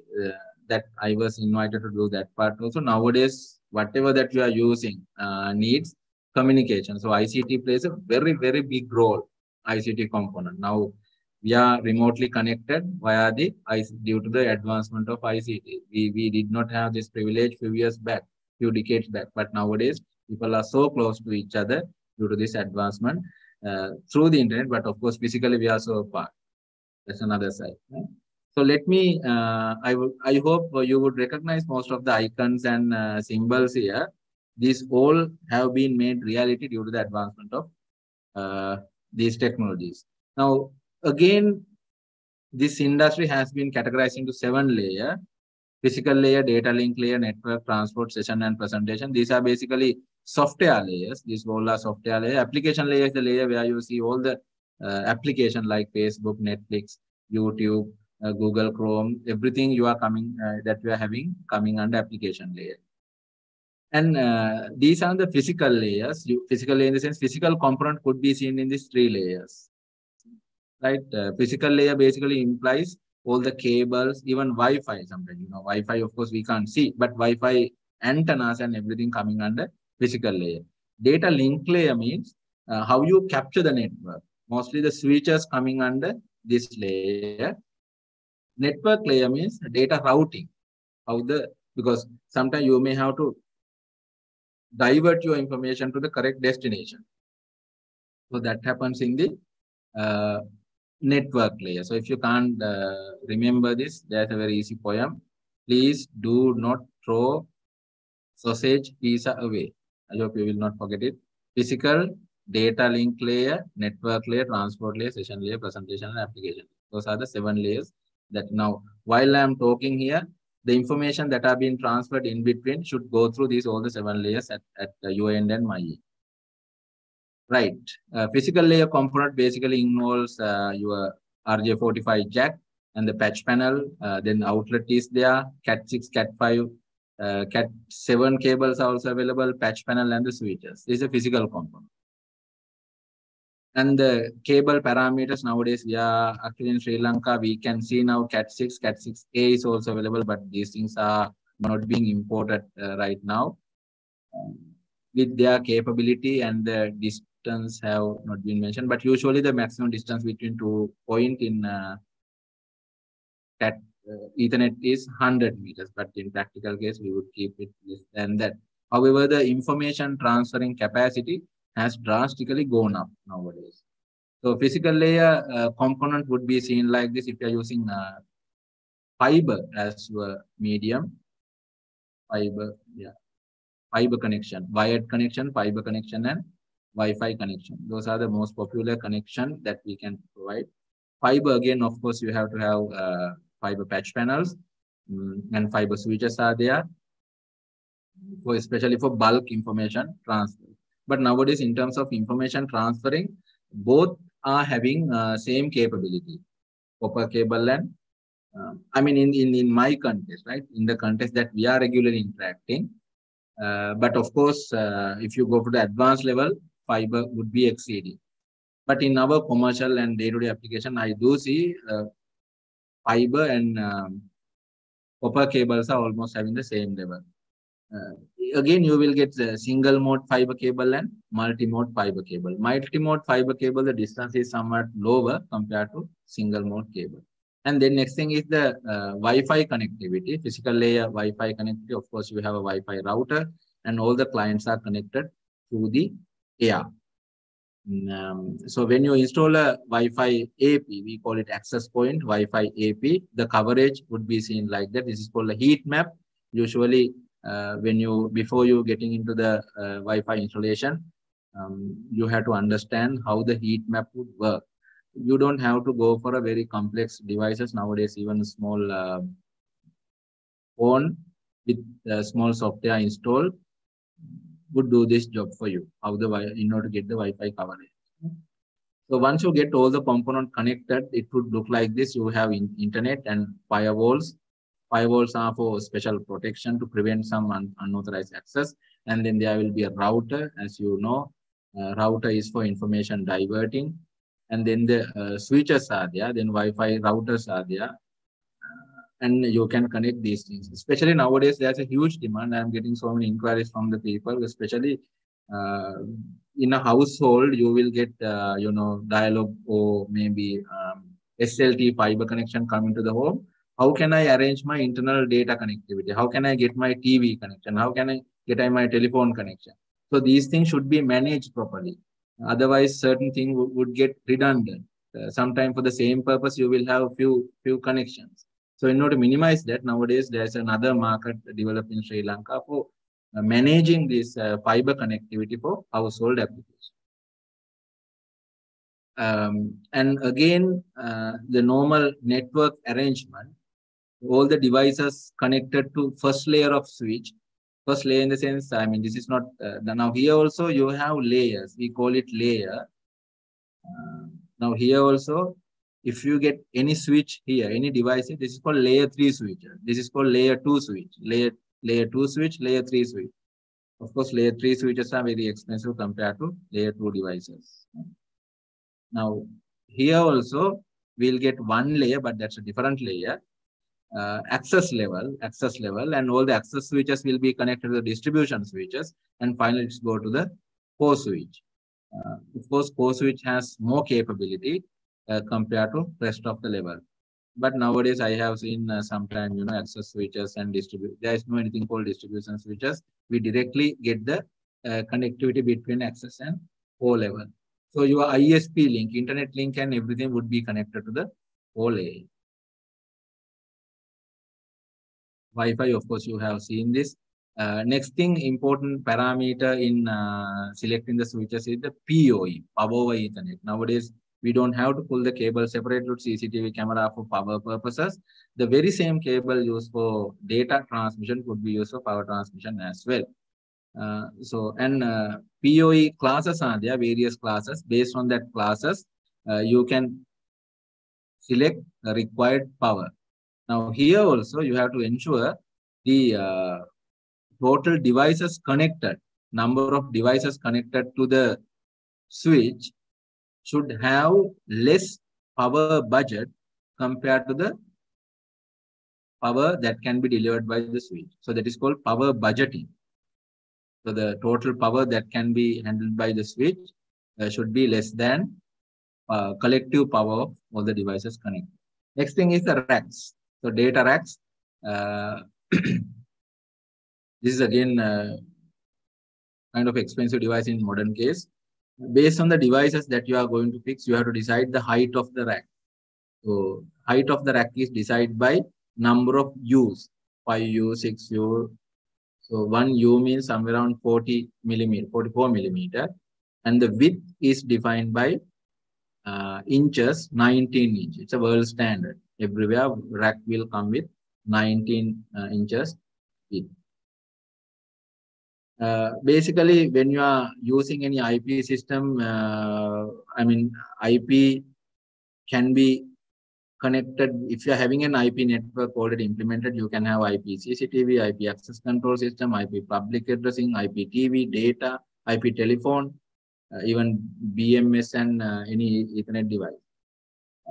However, from my point of view, whenever I am doing any design, I keep data network separated from the IP device used for Ethernet. So 2 racks would be coming, 2 switches would be coming for almost all the cases, because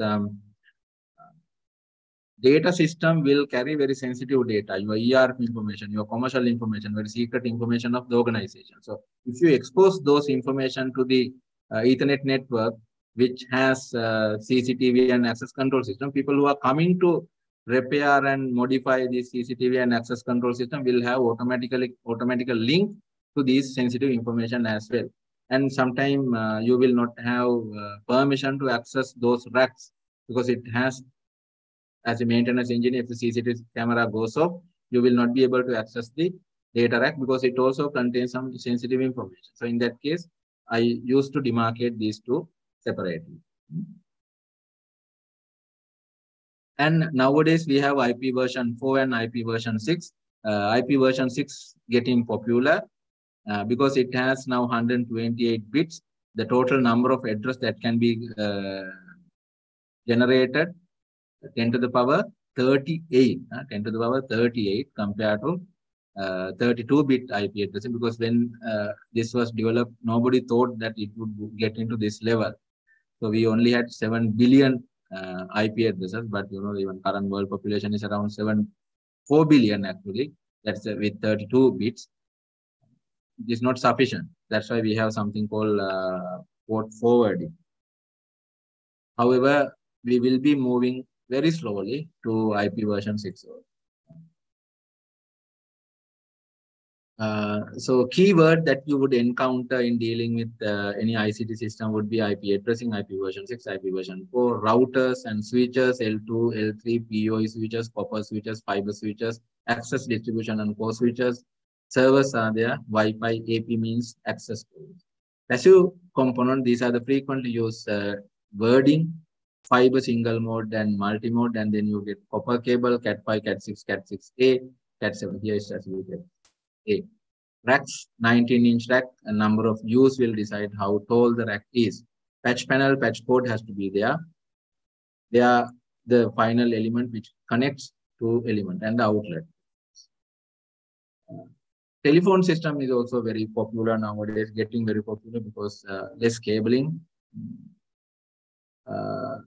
PABX and PSTN, all the analog, this is the server basically, and you get all devices connected to the PABX. Digital phone would need more cable compared to analog phones. Analog phones are very less expensive, somewhere around less than 10,000 rupees. But if you are going with digital phone, the pricing would be slightly higher than that. Not slightly, sorry, 2 times, 3 times, 4 times higher than analog phones. Then the modern advantage is the IP phones, voice over IP. In this case, your phone uses IP connection or Ethernet connection for communication. As I told you, especially if you are using fiber connection, for household applications, mostly you have to use Ethernet phones. So sometimes analog phones are also possible. Yeah. And next thing is a GPON. GPON stands for Gigabit Passive Optical Network. So some people call it Group Passive Optical Network. One advantage with this one is you get one fiber connection, and through the splitter, you get this white color light into separate colors. So in other words, separate frequencies. So because of this very nature, nowadays we have been able to cover a large area of apartment by having very limited number of hardware devices. For an example, now for multi-story building, you might need only 1 or 2 fiber cable coming into the whole building to cater maybe 600 apartments. Because through the splitter, you segregate these colors, white color into separate colors, and all the devices connected and the user in house 2, house 3 will have the internet connection, even the telephone connection. They're working at very high speed. Definitely, you will not be able to see any delay or any issues like that. So, very popular commercial term. Again, I'm not promoting these things. Very popular commercial terms for these things are SLT fiber, dialogue fiber. By means of having one fiber cable, you can cover a very large area for their internet ICT application. So initially, this was introduced to the public as fiber to the home, FTTH, then fiber to the building, and then, fiber to the business. Nowadays, this house and business both combined. So that's why they have used FTTH. The technical term is GPON, Gigabit Fiber Optic Network. The commercial terms are like, SLT fiber. Recording stops. No, please continue, Jagat. And these are the key component. ONU means what you get at the user end. OLT means what you have at the initial end. This is mostly mounted in the basement. And then, entire building covers. In Sri Lanka, this is the most popular way of doing it. So, OLT and this ONT at the user end, you can have a couple of, usually I have seen, again, I'm not promoting, SLT fiber has 4 ports in their ONT unit. So these 4 ports can be programmed for various purposes. One for television, one for data, and other one for television. Or maybe you can get like whatever combination as you want. However, it is possible to have voice, data, and video signals. And this is how an splitter works. So you will get only one fiber cable coming from the central unit, that is OLT, and then it is splitted into various outputs. This basically has a separate color, and one cable goes to each apartment. And again, when it's come to the CCTV also, you can now you can understand, you have the camera and direct, this is connected to the EOE switch in the middle. And you get all the devices. Again, you can see access level, camera connected to the access level switch, and then you get the distribution switch and the core switches. You will see them, see some cross connection, that is for improve the redundancy. DVR or NVR will be there, management server, viewing workstation. Servers and this key component will be placed somewhere very secure. Physical appearance, I hope you would have seen most of these things. This is an outlet, patch code, and neatness is very important in ICT system, because if you mess up with one cable, it's very difficult to trace. So everything should be neatly done. All the switches are there. Here you can see fiber patch panel and fiber switch here. And these are called SFE module, because you have to convert this light signal into a electronic signal, because switch works on electronic signal. That's where the SFE modules are coming in. Of course, these things are very expensive nowadays. Fiber switches used to be at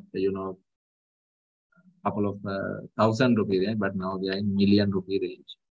Right. I have 20 minutes to do the rest. Right. Telling the ICT in Sinhala. This is the මේක තමයි මේ core item එක now මේ දවස්වල අපේ ගොඩාක් devices CCTV access control building automation system even public addressing system television හැම දෙයක්ම දැන් ඉන්නේ අද කාලේ මොනවා හරි ඒ වගේ ICT medium එකක් කරා. ඉතින් මේ knowledge එක අනිවාර්යෙන් ඉගෙන ගන්න ඕනේ. අතින් දැන් මම මේක ගැන වෙනම classes ගිහිල්ලත් නැහැ. මේ ඔය අනිත් සිස්ටම් ඉගෙන ගන්න අතර මට CCTV install කරන්න යනකොට මට අනිවාර්යෙන් මේක ඉගෙන ගන්න ඕන. access control system එක ඉගෙන ගන්නකොට මේක ඉගෙන ගන්න ඕන. ඒ නිසා මේක ගැන මම ගොඩක් ඇතුළට යන්න වුණා. ඒක උනේ ඇත්තටම ඔටෝමැටිකලි. මොකද අරව හයි කරන්න බෑ මේක දන්නේ නැතුව. ඉතින් ඒ නිසා මේ අද කාලේ ගොඩක් කම්පැනිස් ඉන්නවා මේ පැත්ත. මේක ගොඩාක් growing business එකක් ලංකාවේ සහ ලෝකයේ. අලුත් products හැමදාම එනවා. මේකේ තව පැත්තක් තමයි cloud පැත්ත. නමුත් මම ඒක ගොඩක් touch කරලා නැහැ මෙතන. cloud එක ආපුවම මේකේ ගොඩාක් hardware component අඩු වෙනවා. නමුත් අපේ level එකේ අපේ සාමාන්‍ය මේලා ලංකාවේ තියෙන scale එක ගත්තාම මේ devices at least තව අවුරුදු 50 60ක්වත් ඒ නිසා බය වෙන්න එපා. මේවා ඉගෙන ගන්න එක අනිවාර්යෙන් වටිනවා. එතකොට ඔයගොල්ලෝ දන්නවා මුලින්ම අපි patch code එකක් ගෙනල්ලා අපේ දැන් ඔයගොල්ලෝ computer එකට ගහන්න ඕනේ. එතකොට ඒක පටන් ගන්න outlet එක තියෙනවා. ඒ component ඔක්කොම එන්නේ physical layer එකේදී. physical layer එකේ තමයි මේ cable patch code මේ ඔක්කොම physical layer එක. ඊට පස්සේ මේක මේ ටික මෙන්න මේ ටික. ඊට පස්සේ මේක ගිහිල්ලා අපි ගහනවා මොකක් හරි switch එකකට. ඒක අපි කියනවා layer 2 switch එකක් කියලා. එයා කරන්නේ ඒක ඉස්සරහකට කිව්වේ hub එකක් කියලා. එයා කරන්නේ data එකතු කරන එක විතරයි. ඊට පස්සේ දැන් මේ data එකතු වුණාට දක්න සමහරට data අපිට transfer කරන්න වෙනවා. මේ මෙයාගෙන් එන එක මෙයාට දෙන්න වෙනවා. ඒකෙන් තව තැනකට මෙතන මේ routing වැඩක් වෙනවා. route කරන්න වෙනවා data. එතකොට අපිට ඒක තව layer එකකට බාර දෙනවා. ඒකට අපි කියනවා layer 3 switches කියලා. හැබැයි අද කාලේ switches එනවා මේ layer 2 features, layer 3 features දෙකම එකතු කරපු switches එනවා. අපි ඒකට කියනවා layer 3 switches කියලා. එතකොට හැබැයි ඒවා ගණන් ටිකක්. නමුත් අපේ ගොඩාක් CCTV application වලට එහෙම layer 3 switches නම් ඕනේ වෙන්නේ නැහැ. දැන් අපි මේව උගන්නන එකේ අනිත් අරමුණ තමයි මේ හරි දේ තෝරගන්න. තියෙන ලොකුම ටෙක්නොලොජි එක සමහරක් වෙලාවට ඕනේ නැහැ. දැන් උදාහරණයක් වලට මම දැකලා තියෙනවා CCTV කැමරා ඉන්ස්ටෝල් කරන network එකේ අපි ඔයගොල්ලෝ දන්නවා මේ port එකකට speed එකක් තියෙනවා 10 100 1000 mbps. එච්චර ඕනේ වෙන්නේ අපිට 1000 යන්න ඕනේ වෙන්නේ නැහැ. මොකද කැමරාවක හැදෙන bandwidth එක හැමදාම less than 100 තියෙනවා. එතකොට 10 100 switch එකක් ඇති. අපි එකට කියන අපිට 10 100 switch එකක් දෙන්න කියලා. හැබැයි PoE වෙන්න ඕනේ. මොකද අපි වෙනම power දෙන්නේ නැහැ අද කාලේ. කෙලින්ම central network එක කරා දෙන්නේ. හැබැයි අපි data network එකක් කරනවා නම් ඒ කියන්නේ අපි හිතමු කම්පැනි ERP handling වලට, HR handling වලට, commercial application වලට ඔයගොල්ලෝ network එකක් decide කරනවා නම් අනිවාර්යෙන් 10 100,000 speed එකට යන්න. මොකද ඒකේ අපිට කියන්න බෑ ඒක මොකද ඒක අපි පුළුවන් තරම් එතෙන්ට priority දෙන්න ඕන. මොකද ඒක තමයි අපේ business එකේ ඔක්කොම දේවල් run වෙන infrastructure එක. ඉතින් ඒක අපි subsidize කරන්න බලන්න, ඒක compromise කරන්න හදන්නේ නැහැ. ඒක අපි උපරිමයෙන් දීලා කරනවා. නමුත් අනිත් ඒවට අපි CCTV වලට ඒක අවශ්‍ය නැත්නම් එච්චර data volume එක generate වෙන්න නැත්නම් අපිට අවශ්‍ය නැහැ එච්චර ලොකු switch එකක් ගන්න. ඉතින් ඒ switch එක එනවා ඊට පස්සේ එතනින් උඩට යනවා අපි අපේ layer 3 switches. ගොඩක් වෙලාට layer 2 සහ layer 3 අතර අපි connection එක තියාගන්නේ fiber හරහා. එතකොට fiber වල කොටස් දෙකක් තියෙනවා. එකක් මේ single mode fiber and multi mode fiber. multi mode අපි කියන්නේ OM optical multi mode OM. දැන් OM 4 දක්වා ඇවිල්ලා තියෙනවා. ඊට පස්සේ මේ OS කියන එක optical single mode කියන එක තමයි single mode fiber වලට තියෙන්නේ. දැන් අර මම අර කලින් කතා කරපු G-phone වලදී මෙතෙන්දී අපි use කරන්නේ single mode fiber cables. මේකට අපි use කරන්නේ single mode. මොකද single mode වලට ගොඩාක් දිගට යන්න පුළුවන්.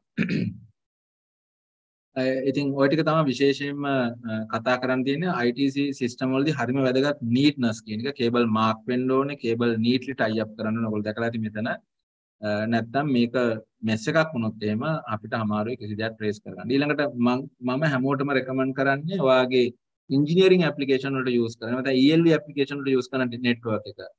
ඒකේ තියෙන්න පුළුවන් CCTV එක තියෙන්න පුළුවන්, building automation එක තියෙන්න පුළුවන්, access control එක තියෙන්න පුළුවන්. මේ ටික වෙනම rack එකක දාලා ඒක වෙනම network එකක් විදිහට අරගෙන යන්න. ERP data, commercial data තියෙන network එක වෙනම තියාගන්න. ඒ දෙක එකට cross කරන්න යන්න එපා. මොකද මේ දෙගොල්ලෝ මේ network දෙක deal කරන්නේ two different parties. ELV network එක handle කරන්නේ ගොඩක් වෙලාට engineering staff එක. අර අනිත් network එක handle කරන්නේ company එකේ IT department.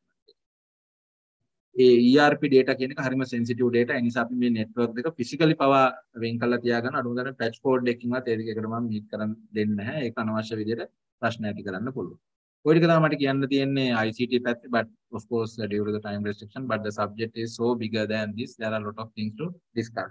ඊළඟට since I have been asked to carry out a small introduction about building automation system, I will start this also. Earlier days, you can remember our buildings are very simple. You know, we needed only few facilities. But nowadays, they have gone up, gone taller, and they have got very complex. And the services and facilities that are needed by the occupant have gone to a very great extent. And there are, again, a lot of people. Now, earlier days, if you watch very old movies, you know, very less people are there occupying in the building. But in modern case, one building is more than a city. A lot of people are occupying. Hence, you have to provide a lot of other aspects are becoming prominent. Safety and health and security. These aspects have become very important because they are breathing the air available inside the building. So that has to be kept healthy, and the security should be there, not only for human, even for the equipment itself, and the appearance. It should look so pleasing. So these things should be provided at a very less cost. That is where the efficiency comes in. These things should be done at a very minimal cost. These are very expensive features. If you try to put a lot of effort on those all, of course, this building, living inside the building, using the building will be very expensive business. So that's why all the features have become very essential, and that has to be provided at a very low cost. That's where the word efficiency comes in. Again, efficiency has twofold. Use of most efficient equipment. For an example, if you need lighting, you would use most efficient light source like LED or CF would be the most efficient compared to the incandescent type. That is one side. To be honest, now let's say for an air conditioning system, what is the most energy efficient air conditioning system? That's a decision you have to make. But the whole picture, efficiency picture, doesn't end there. Just imagine you have the most energy efficient light source in the boardroom, but you leave the room without turning it off. Now you have the most efficient source, but it works in vain. Wastage is there. Then there's another side coming. How to use energy efficient device in most efficient manner. That's where how to manage your efficient device in most efficient manner. That's where the building automation system or building management system comes into picture. So you have most efficient devices, and that has to be used in most efficient manner. So this is where the building automation system comes in, because this thing cannot be done manually. It's a very painstaking job, very tedious job. So that's why we need another system to do so. And which system should we focus more? In a building, you will see the HVAC system, lighting, and rest of the equipment. But which system should we focus more? Of course, by looking at this pie chart, you can understand we have to focus more on HVAC system because that is the biggest energy consumer in the building. So let's see how this is done. Now you can see the one of the main requirement why we need an automated system for running air conditioning system is that when you size these components, when you design these components, you will go with the most higher value possible. Because now if you are designing an air conditioning system for a conference hall, you will go with the highest occupancy, some number. This would be the occupancy, and accordingly you decide all the components. You will have the air handling unit, chillers, and all the pumps and everything will be coming together. But maybe 1 or 2 occasions per year, you will have the highest occupancy, the maximum occupancy. Rest of the days, we will have the lesser occupancy. Now, the system has to be taken to the point where your load and the system parameter comes together. It should be at the same equilibrium point. Your load and the heat discharge should be at the same level. Otherwise, one side would get compromised. For an example, if this generation is very high, if the load is very high and the amount of heat that you are taking out is less, of course, this person will not feel comfortable. On the other hand, if you run the system at for 100 people occupancy, but you have only 50 people, sometimes this place will get very cold. On one hand, it will be leading to unnecessary energy consumption, and again, it would be leading to complaint. And here you can see there are a lot of electrically driven components are there. These fans and these motors and compressor, those all need electricity. So if you have a system like that, you have to ensure that all the components working in harmony in order to give the maximum best output. That's why the centralized control system is needed in order to evaluate the performance individually and get the best output. So once you put them all together, you will see a lot of components coming together, chillers and heats. Just get this. And a lot of components are coming together. Of course, you need a centralized control system. Chiller system, you might get a lot of chillers, a lot of electricity consumed. You have to find out the most optimum point here also. And again, nowadays, we are using a lot of natural sources for applications. Again, the one problem with the nature is not steady, it's varying. However, you have to have the required light level on the surfaces. So you have to use artificial light. If you are using natural sources together with artificial sources, of course, you can understand that there must be a control system to compensate whatever the missing amount. And basically what we do is in building automation system controlling and monitoring, you have to give your set point value. You have to decide what is your requirement first, and then the system will ensure that the given set point will be maintained throughout. Monitoring is also important. Sometimes you might not take any crucial action, but the information should be available with your hand. So in terms of controlling, if you see anything under control, this is the universal sketch. If anything see in control, this is applicable for even economy. If you see that certain rice price has to be controlled, this is the formula. Now in engineering, in building automation system also, now the temperature is under control. This is the sketch that we have to understand. We have to measure the evaluate level, and then you have your reference point. Reference point would be your desired value, 25 degrees. This is the prevailing value. Error is fed to the controller, and then the controller will have the system. This may be your HU or your motor or pump, and that will be driven accordingly to the control signal, and it will deliver the output. Your chilled air will be available accordingly. Now the controller has many options. Control concept. Controller can have many control concepts. Now for an example, in kindergarten level, you are using certain strategies to control the noise of the class. But those things will not be suitable for your A-level classes. The approach of the teachers are totally different. None of them will work in your office environment. Nothing should be suitable for family environment. So that each, based on the atmosphere, you have to choose the best control concept. So similarly, based on the equipment and the devices that we are having here, you have to choose the best control concept. So these things are now, these are the control concept available mostly in the building automation system. 2 position, 3 position, proportional integral derivative, and some artificial control strategies are also there. But these are the most popular. Artificial intelligence is not that much used. So basically, building automation system engage with this lighting and air conditioning, solar, energy storage, lift, and everything nowadays.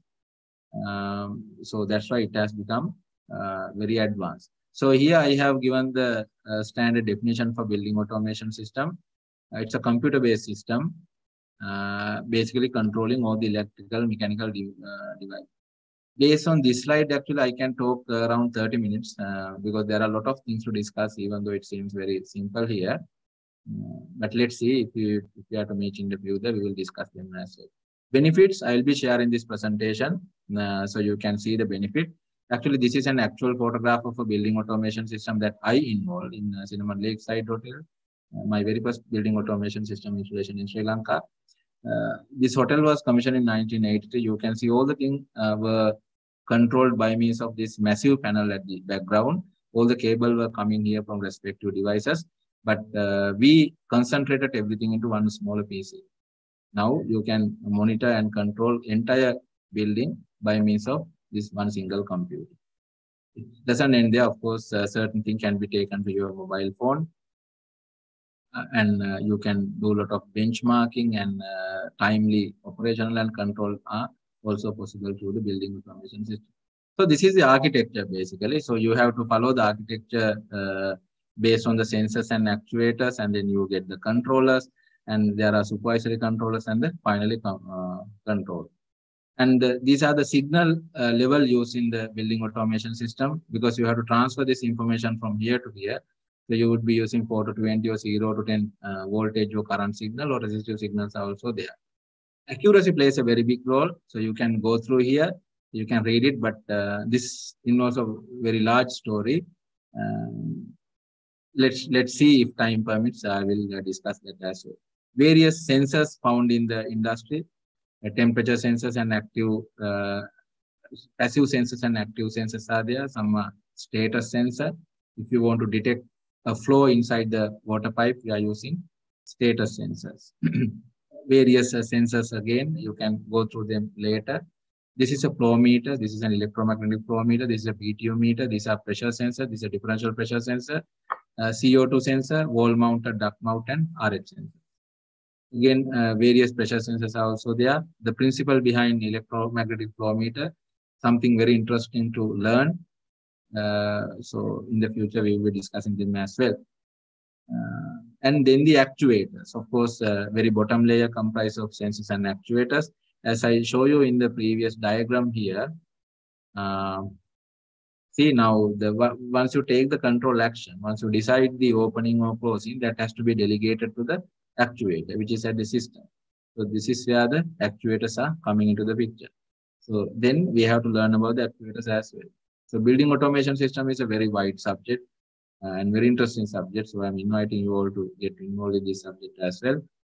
Even though we have a large number of sensors, actually actuators are very less in number. You will get valve. You may have to regulate the flow going through the air conditioning system. You may have to reduce the speed or increase the speed. You may have to change the airflow through an air duct, for which you are using amp actuators.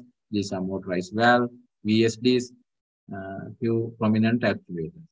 Valve sizing is a very important subject because you have to correctly choose the valves.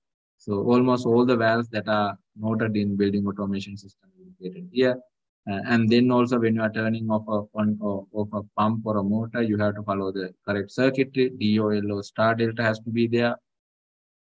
And finally, we are coming to the control. I hope you can remember here we have the control concept. So most prominent control concepts are two position, DAT control, three position, proportional, integral, and derivative. If you are using two position controlling, the final end result would be something like this. But of course, you know that this kind of control system cannot be used with your main chill water system because it will turn on and off. Such cyclic operation will be very harmful to the whole installation. But for guest room temperature control, this is okay because with this small valleys and valleys and peaks will not be detected by human skin. So for a small application, this is okay. But of course, if you try to control your chill water system pumps accordingly, definitely it will not be suitable. The controllers used for building automation would be appearing something like this. We have a lot of terminals to connect various sensors, and these are the few controllers that I have extracted. And again, we may have to communicate with various devices in the building automation system also. So number of variation found in physical layer. You know now physical layer is serial communication and parallel communication are there, and RS-485, RS-232. USB is something that you know very well, and Ethernet. Next thing is how you capture the network. Now, earlier case, we had directly switches, but when you have a lot of controllers together, sometimes we may have to use some different technologies in capturing the network or data link layer. Master slave is one strategy. You have one master and there are a lot of slaves. Each slave will have their own time to talk, to communicate. Peer-to-peer network is almost like computer network. This is being used in the Ethernet network. So those things also learn. You should learn these things when you are getting into the network architecture. And there are many medium available in the building automation architecture. Ethernet is also there, but LON talks, ARCnet is not that much popular. You already know GPON, RS-232, RS-485, USB technologies are there, but wireless technologies are also available. ZigBee, Wi-Fi, Bluetooth are also being used, especially for access control system, Bluetooth and Wi-Fi and ZigBee being used. Nowadays, the IoT is getting very popular. Lots of protocols are there for IoT application. For an example, if you want to get a meter reading from large territory, water meter reading from a city, it's very difficult for you to pull the cable to each and every meter.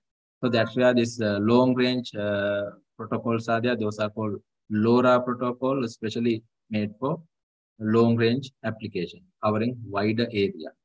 And Z-Wave ZigBee are for very smaller range, but they are very effective, consuming less amount of power. But this is not the end. There are a lot of other protocols available in the coming under IoT market. Of course, we have to have a software again. Even in BMS also, the central computer is responsible for controlling all the devices and having graphic pages. Finally, you have to have a graphic page. These are the program. Once you get all the devices connected together, this is how the program would look like. For an example, for this particular application, for this particular operation, this is how the program would look like. So learning about programming is not a very big thing. Learning about the programming language. What you have to learn is the algorithm, how these devices are controlled. That sequence and order plays a very big role. So these are few graphic pages finally that you will get once you do this. Finally, we have to learn about the control strategies. Since we have a lot of components coming together like this, you must know how these things are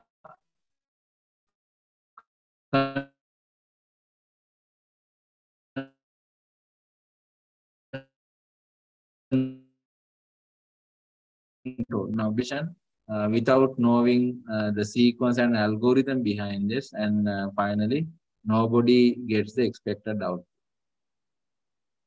And again, how an HU is controlled, because again here you can see different stages and different components, so you must be aware the role of each devices. Normal appearance of an HU.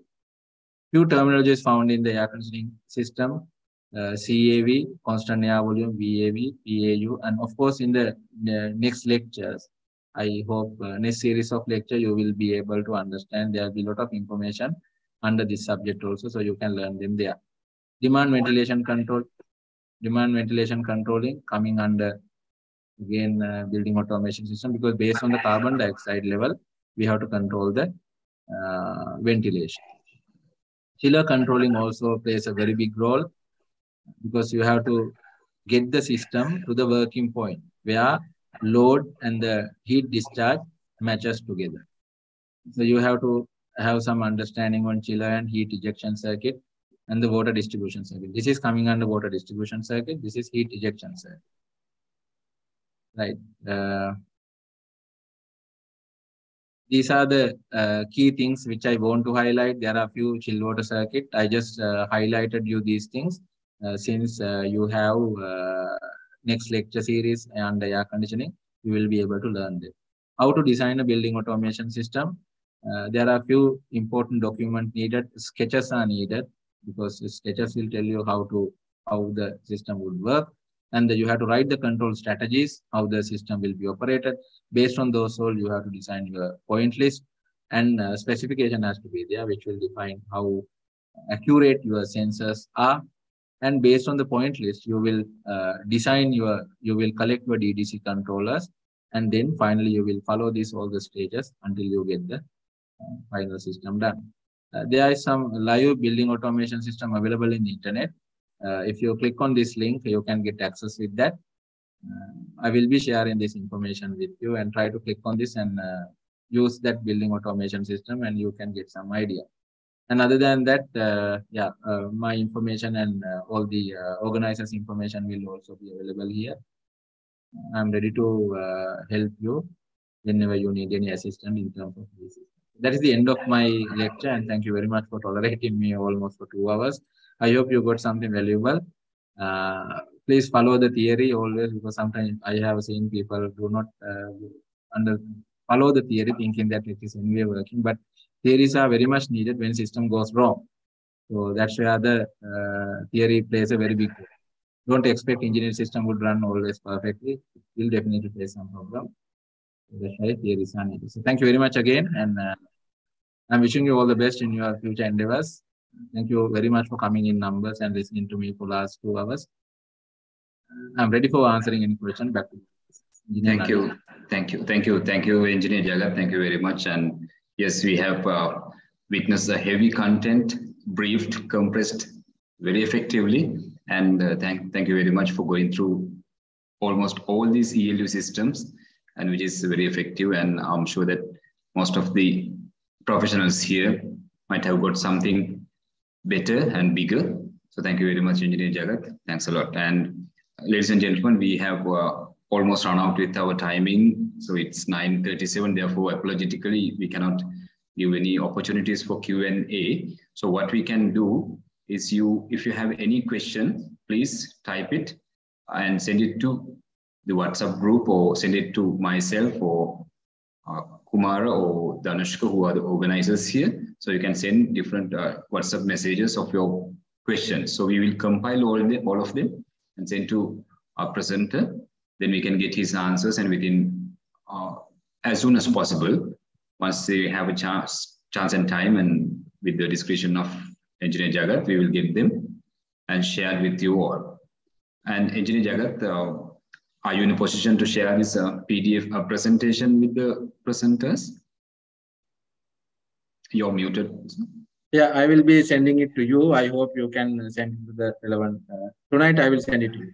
Yeah, please. And if you can convert it to PDF itself, I think that's better, because yes. And thank you very much. And we will share the presentation so you can go through and read through. And definitely, as Engineer Jagat highlighted, so the knowledge is a wealth which we can come out this many of the issues right now we are facing. And Engineer Jagat, do you have anything finally to give as a remark? Because there are a lot of young engineers and there are a lot of undergraduates listening to this session. Do you have any final remarks to conclude the session? Final remark in the sense, if you are getting into this field, remember you have to invest a great deal of time, because it's a very dynamic field. Everything is changing on annual basis now, maybe monthly basis, and it's a very interesting field. And you have to deal with a lot of other subcomponents. And if you are getting into building automation system, of course you have to learn air conditioning also, because you can't simply put these things.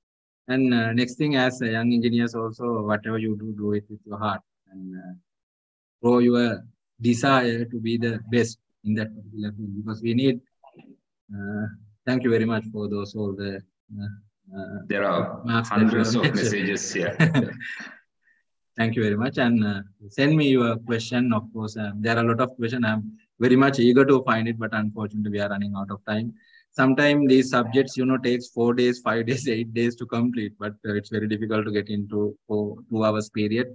I tried my best to give you the best. I hope we have created some interest together with Magnus team.